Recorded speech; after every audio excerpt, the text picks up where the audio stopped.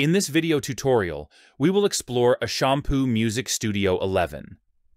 We will primarily focus on the new recording feature, which allows you to easily record from Spotify, Deezer, and Amazon Music in high quality.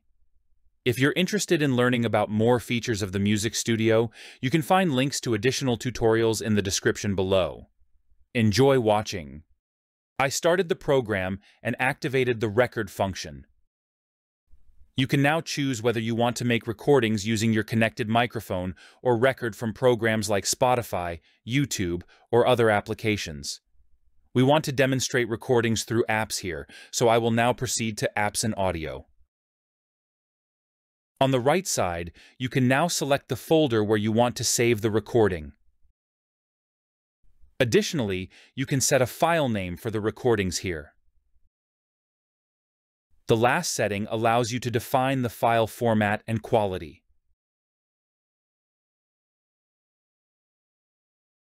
In my example, I am now only changing the file name. Under the Recordable Apps tab, you will now find a list of applications from which you can start recording. For better results, please use the apps and programs provided by the developers instead of the web browser versions. In my example, I want to record from Spotify. To do this, I have started the Spotify app. It then appears in the list of recordable apps.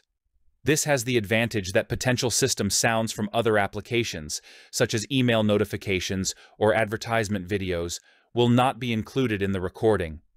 However, this cannot be avoided with YouTube recordings. A solution would be to use two different browsers for recording and simultaneous browsing. Next, click on the microphone icon, and the window will switch to recording mode, allowing you to start the actual recording. You can begin recording in the next step by clicking on the large microphone icon. The program will then enter a standby mode, giving you time to press the play button on Spotify at your convenience. The recording will start as soon as any sound is played through the application.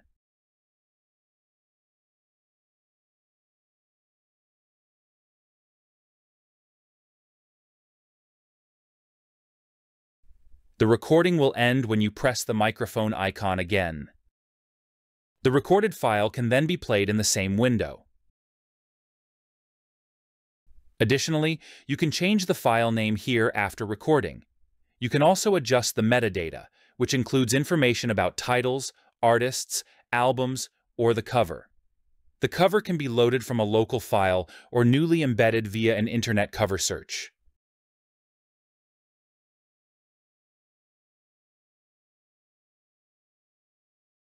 By clicking Next, I complete the recording through the app. As another example, I want to record the audio from a YouTube video. For this, I open YouTube in my web browser, which is Chrome in my case. Then, I find the desired video, switch back to Music Studio, and assign a new file name.